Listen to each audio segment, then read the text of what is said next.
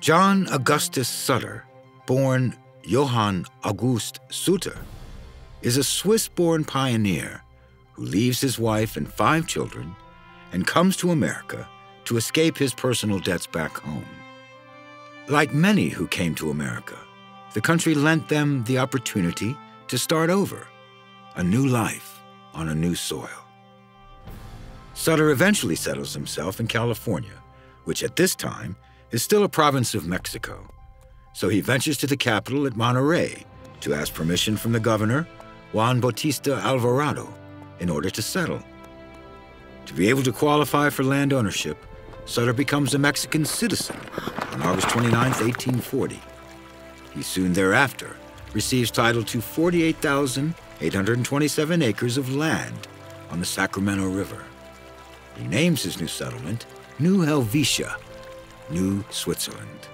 With the help of the Maidu Indians, Sutter builds the fort that one day the doomed Donner Party would reach out to for aid. His sights are set on building his new Switzerland and creating an agricultural empire.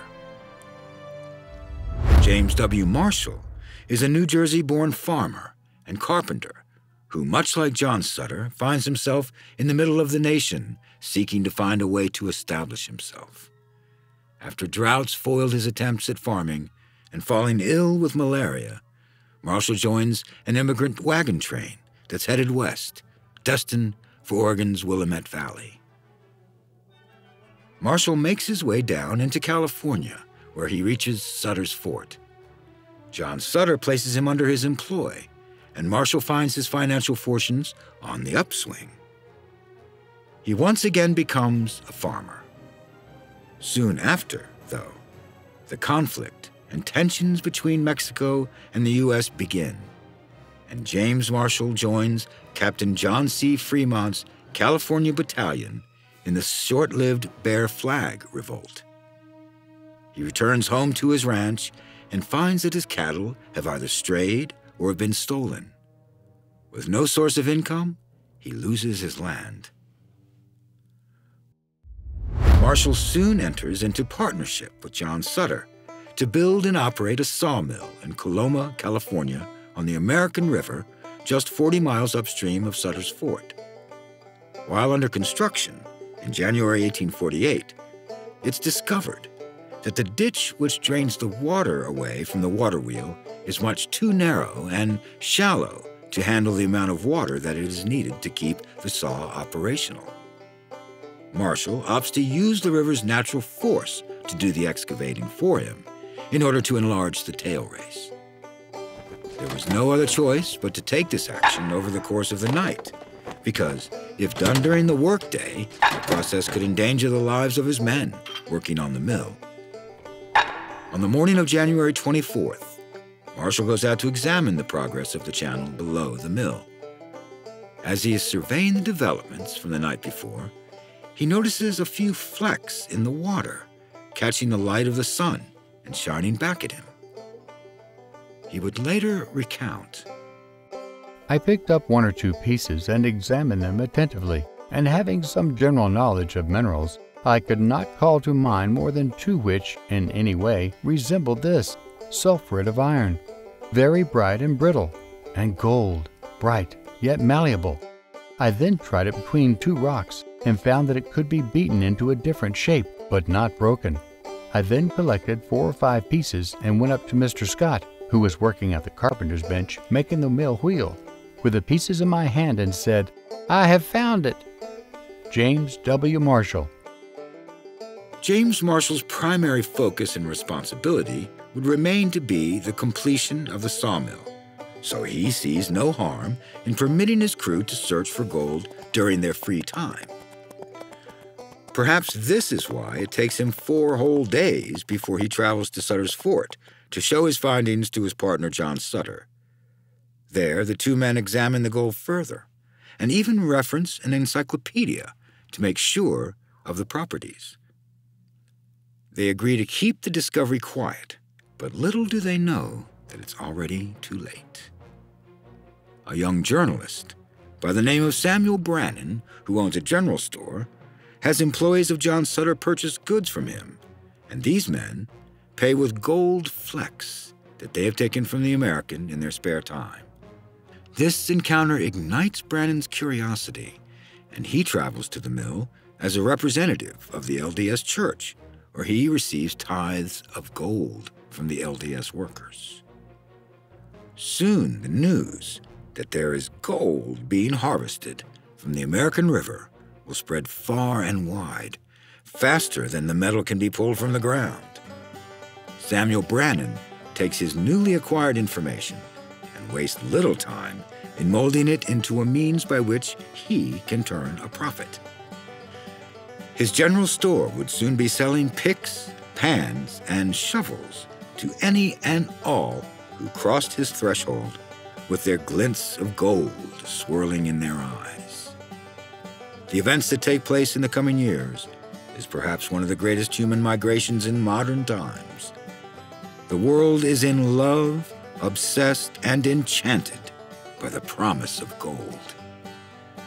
Never before in the years that follow has the world been mobilized and drawn to one place with such speed, zeal, and recklessness.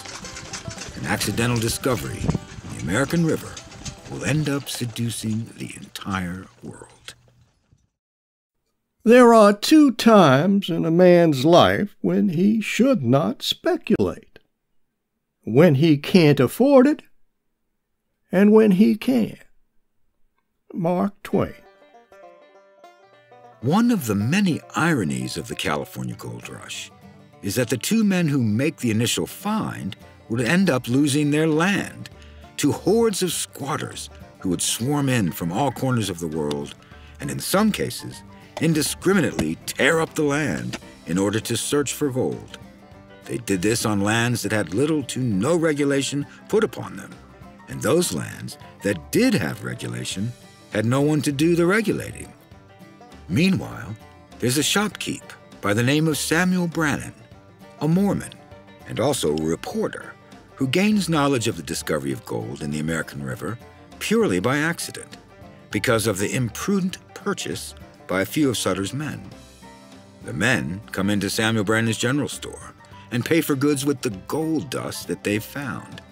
This seemingly innocuous transaction would result in Samuel Brannon becoming the first millionaire of the California gold rush.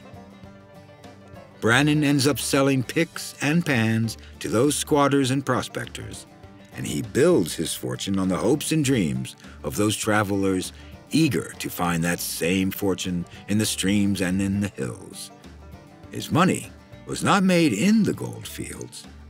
Brannon's riches were harvested from the much more abundant fields of prospectors and adventurers. Gold, gold, gold from the American River, Samuel Brannon shouts through the streets of San Francisco, holding high a vial of nuggets and dust that he has found. His claim was in fact true, and another truth was that he had the only general store between San Francisco and the burgeoning gold fields. His marketing ploy worked, and he turned the ears of all those around him. 1 vial of gold and 1 ton of hype, and he got the adrenaline pumping in the hearts of everyone within earshot. The picks and pans he purchased for pennies apiece, he was able to turn around and resell for upwards of $15 to $20 each. Supply and demand in its rawest and purest form. His timing and industrious nature would carry him far. Samuel Brannon's general store provided a much-needed service for all of those hungry to get their hands dirty and pull gold nuggets and dust from the pristine California landscape. The whole country, from San Francisco to Los Angeles and from the seashore to the base of the Sierra Nevadas, resounds with the sordid cry of gold, gold, gold, while the field is left half-planted, the house half-built, and everything neglected but the manufacture of shovels and pickaxes. The Californian. Within a matter of days, most of the 800 residents of San Francisco rushed off to the gold fields in search of riches. their sudden evacuation leaving the city a near ghost town. The newspaper, The Californian, even announced that it would be suspending publication because its staff had left for the goldfields. Thanks for watching.